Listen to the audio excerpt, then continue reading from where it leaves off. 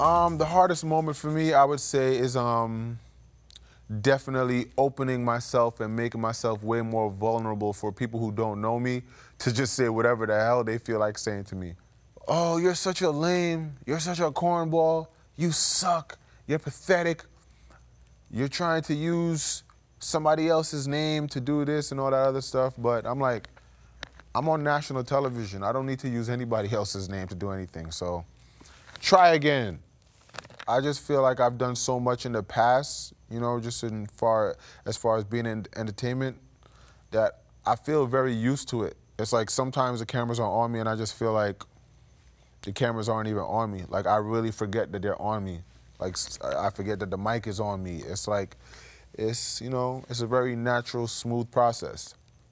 My favorite moments have been, you know, all of my stuff on my motorcycle. I love riding my motorcycles and doing wheelies and stunt riding, stuff like that.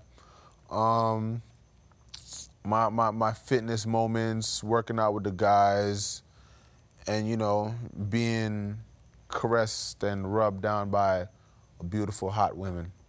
The girl, her name is Miss Nicki, baby. She's a very beautiful, round lady who is, you know, very successful, has her own lingerie line. Her family owns a lot of real estate and strip clubs and stuff like that, you know? So it's just, you know, me and her, we're two very hot and greasy coconut oil looking bodies by swimming pools that look good together. So it'll make good for TV. So make sure you're watching it.